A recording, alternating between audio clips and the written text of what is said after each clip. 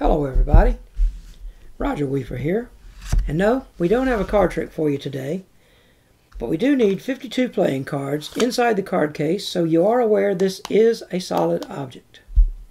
This little box is patterned after the pill boxes of the early 1900s. A lid and a one-piece bottom, both turned out of solid brass.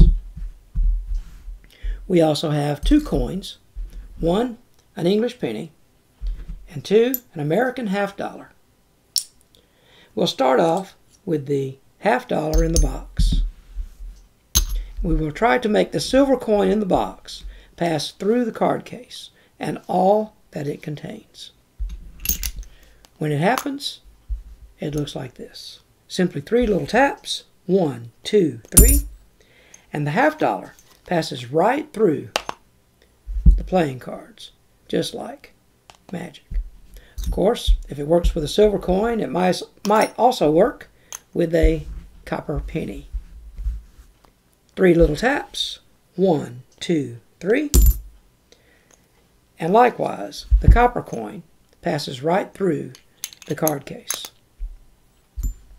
To finish up, we simply take the $50 and place it inside of the box.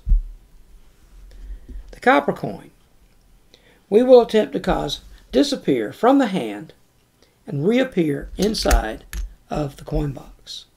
A little snap, some hocus pocus, and the coin vanishes from the hand and reappears inside of the coin box. And that, ladies and gentlemen, boys and girls and others, is Okito Box Magic by yours truly, Roger Weafer, and a man named Mohammed Bey, who came up with the concept of passing a silver coin through a card case.